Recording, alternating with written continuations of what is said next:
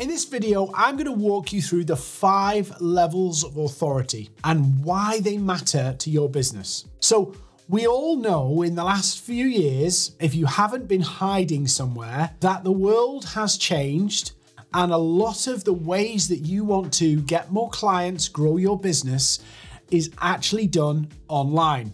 Those people who are holding out and saying, no, I'm just going to do it the old-fashioned way, in person, are now realizing that that isn't the case. It's quite difficult to just do in person.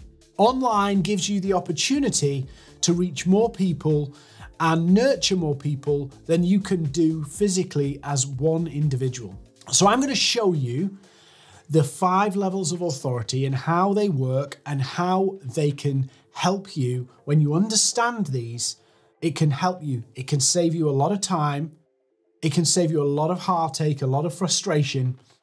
It can stop you chasing followers and help you realize that there's a better way to market your business and make more money using your online channels. So let's have a look. So this is my diagram to help you understand it with my cartoon characters. And you'll see that I've got 6 people on various journeys up some steps. And this is going to explain the different ways you can think about how you use online to sell what you do. So top here, we have the influencer. We're all familiar with who influencers are. They're people who command large audiences and tell their audience to do things, and they go and do it. Reality check, for 99% of business owners, it's not you. This is an elite group of people who can gather large followings and get them to take action. Now, lots of businesses, lots of individuals spend a lot of time trying to get to this position. They think that to make their business viable, they have to be one of those people. To make their business profitable, they have to be one of those people. It's not true. You don't need to be an influencer to reach an audience and monetize that audience and sell what you do. Whether that's a consulting service, a coaching service, graphic design, copywriting, training, it doesn't matter what you do. If you're selling your services, you do not need to be an influencer. You do not need millions of followers to sell your services online. So influencer is the top of the tree. One step down from there, we have the thought leader. Now, the thought leader is somebody who has wide influence in a targeted market. Wide influence in a targeted market, almost like a micro influencer. People hang on their words, people listen to them and people respect them. And so they get business, speaking gigs and engagements and consulting gigs because they have a big audience and command of a market. They're like a market leading voice. And again, some people think that to get there, that's where the money is. That's how they make the money. Yes, you can make money there, but it isn't the only route. Now, the pursuit of those 2 top tier levels of authority in our online world, the pursuit of those from a cold start is really expensive. Most people take steps to move towards that, and they're profitable at each stage. But sometimes what happens is people think, oh, I've got to get there, I've got to get there, I've got to get there. And so they invest significant sums in trying to pursue something and miss the fact that they could have been in profit halfway up the staircase. And instead, they're sinking money after pounds and pounds and pounds, hundreds of pounds, thousands of pounds, tens of thousands of pounds into trying to reach this status. Now, here's the reality of these 2 groups of people. You can't force yourself into those positions. You can't buy yourself into those positions because those people have ascended to those levels of authority because other human beings have engaged, got their vibe, got their value, and understand and have built a following. You can't short circuit that. You can have a few gimmicks, you can do a few viral videos, but it's not going to cement an audience and monetize it. It takes time to monetize an audience in that way. So let's look at some of the other levels of authority. So actually, before we look at the next one, you'll notice I've got a person here not even on a step. There's nobody on a step. Well, there's one person not even on a step. That might be you. You might not be taking social media and online seriously. You may be dabbling in it. You may be inconsistent in it. You may be saying, it's not for me. Well, I got some bad news for you. If you are not embracing online in some form, you are going to be left behind. Whatever generation you were born in, and I'm in the 80s generation, I was born in the 80s, I recognize I cannot be left behind because the generation that's being born now only know online. So for your business to have any longevity, it's got to get into the space of being online. Now, if you're looking to retire in the next 5 years, switch this off. You don't need this. You can ride out your network, ride out your referrals, ride out your Rolodex, and you'll be fine if you're retiring in the next 5 years. But if you're not, you cannot not afford to be on one of these levels of authority. You cannot afford not to be. So if you're not using LinkedIn, if you're not on Instagram, if you're not using outreach of some kind, if you're not going to email, if you're not doing anything online to market and get more clients in your business, if you're not doing it or you're not doing it consistently, you're screwed. Sorry, I'll just tell you how it is. Because that's the way the world is going.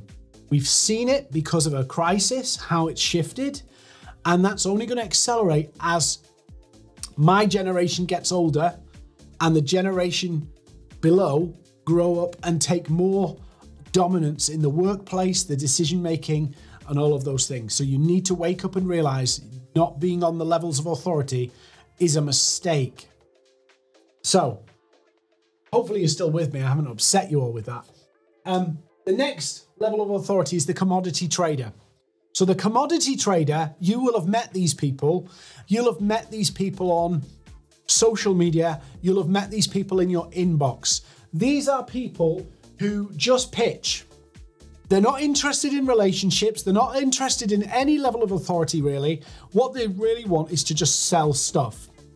And so they don't take any time. It's like sell, sell, sell, sell, sell. You see this in your inbox. You see this on your social media inboxes. You see it on your social media feeds. They're just sell, sell, sell, sell, sell, sell, sell. Now, the honest truth of this is if you do this, you will get some success. You will make some money. But you will never build an audience. You will never build an audience, or you will build a very tiny one. And none of them will see your value, or very few of them will see your value. You will be selling on price and features. In other words, you'll be selling based on how much your customers or clients feel that the deliverables, the actual actions of your work are worth, rather than the value that you bring. So, commodity traders, no relationship, very little authority. It's just buy my stuff, buy my stuff, buy my stuff. The next one is you have the socialite seller, the socialite seller. So these have a level of authority, have a level of relationship. They engage on platforms, they interact with people, they've built a little community of a little network, their own little bubble of contacts. And they're a great, very sociable person on LinkedIn and all the other channels, and they're great relationship builders. But their limitation is the size of their relationship. The limitation on them is actually their ability to hold all those relationships together. They don't have the ability to scale that up because there's only so many hours in the day, there's only so many people they can talk to. So the socialite seller as leveraging relationship to sell. So they're leveraging their relationship, interacting with people, doing all the great stuff to sell stuff. Great place to be, good place to start, but it doesn't scale because you have to then just add more people. So you either scale up with salespeople, but you cannot work automation, because if you build your business on this and then you go to automation, you basically remove all of your relationship. It's like starting from scratch. So the socialite seller. Now, the final one I want to share with you, which is really the place that any business should be pursuing, whether you're a solopreneur or a CEO, this is the space that most businesses can occupy.